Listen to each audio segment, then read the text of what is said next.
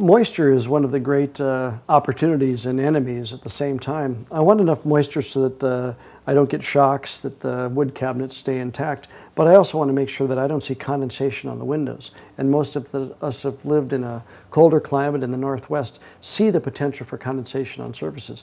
And that's something that we generate in respirating, the dogs, the cleaning, the plants, dishwashers. They're all putting moisture into the building. And so we want to make sure is that we kind of optimize that. I want to remove moisture at a rate similar to the way in which I produce it. So that's an important characteristic. Venting the moisture out of the building keeps it off the windows and out of the wall cavities. That matters. I think the idea about ventilation systems in bathrooms and in the house have really matured quite a bit. We realize that in order for the house to exchange air, I know that I breathe and produce normal odors, moisture, as well as just general lifestyle. Moving the air out of the house is something we can do very efficiently today.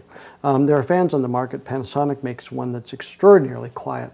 I know that when I come home from a long day, the last thing I want to hear is the noise from a cheap bathroom fan operating and assuming that I have to leave that on. I want to have a ventilation system in the house that's quiet. I don't want to know it's running, but I want to be assured that it's there and operating.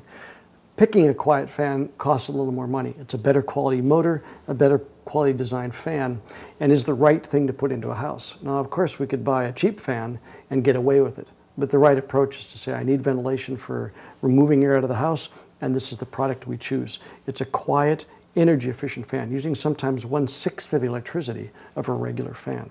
A remarkable innovation in ventilation. So that's the right way to allow a house to breathe instead of turning on a great big fan and sucking air out.